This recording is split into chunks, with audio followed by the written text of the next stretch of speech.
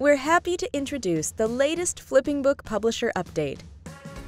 Since these days, everyone is concerned with content protection, we wanted to give you full control over document security. This way, your content won't fall into the wrong hands. Now you have 3 security options.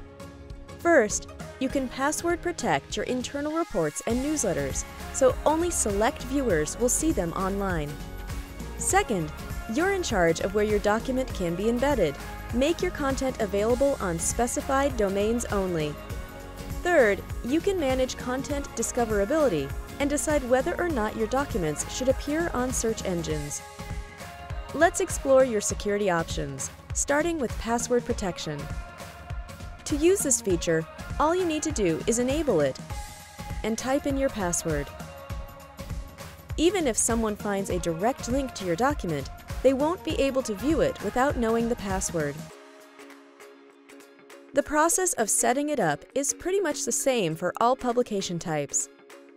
Whether you upload your documents to FlippingBook Cloud or to local folder, host them via SFTP or offline, your content will be safe and secure.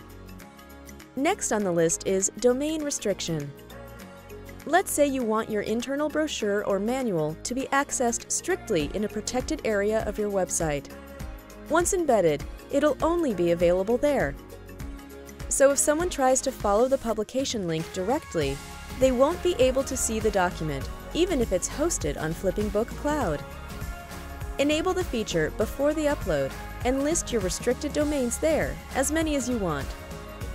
It works for the documents published to FlippingBook Cloud, local folder, and via SFTP. Another feature is Google indexing control.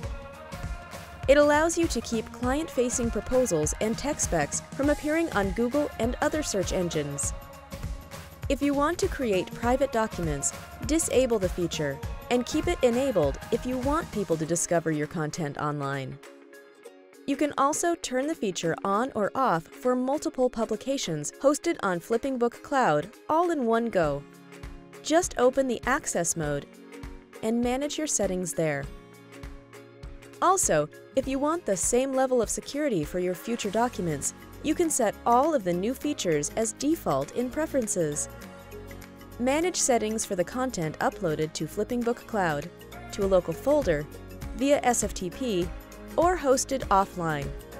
Save your changes as default to avoid the extra fuss next time. That's it for this update.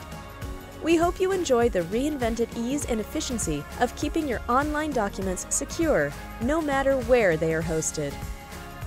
Keep an eye out for future releases and update FlippingBook Publisher regularly.